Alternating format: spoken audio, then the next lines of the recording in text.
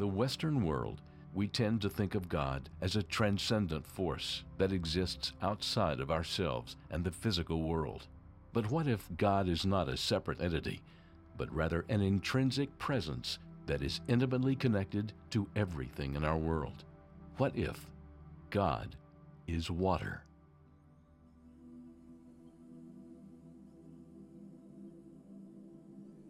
Water is a powerful force of nature that sustains all life on Earth.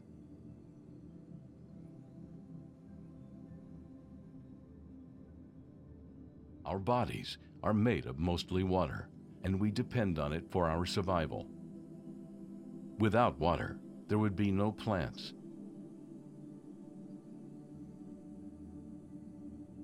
no animals, and no humans.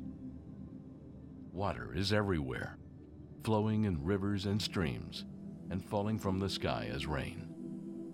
It is a fundamental aspect of our world, and it's in every living thing. If we consider God as water, it opens up a new way of understanding our relationship with the divine. Rather than thinking of God as a separate entity that we must reach out to, we can view God as a presence that is already within us and all around us. We can find God in the flowing river, the crashing waves, and the gentle rain.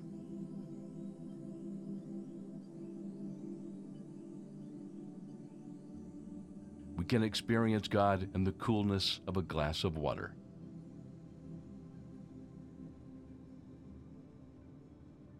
The concept of God as water is not new. In many ancient cultures, water was seen as a sacred element that was imbued with spiritual significance.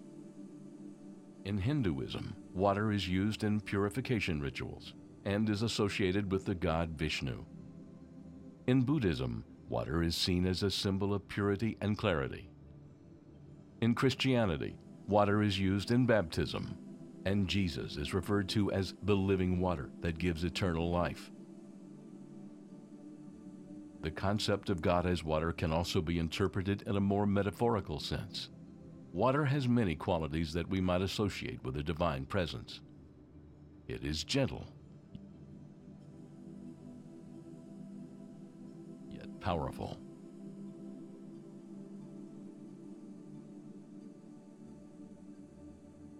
Flowing, yet still. It can be both transparent and reflective, and it can take on many forms. Water can be like a calm lake,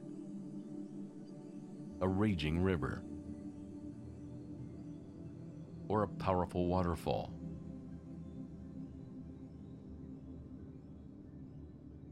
Just as water is essential to our survival, so too is God essential to our spiritual well-being. Ultimately, the concept of God as water challenges us to rethink our understanding of the divine. It encourages us to find God in the beauty of the natural world and to recognize our responsibility to protect it.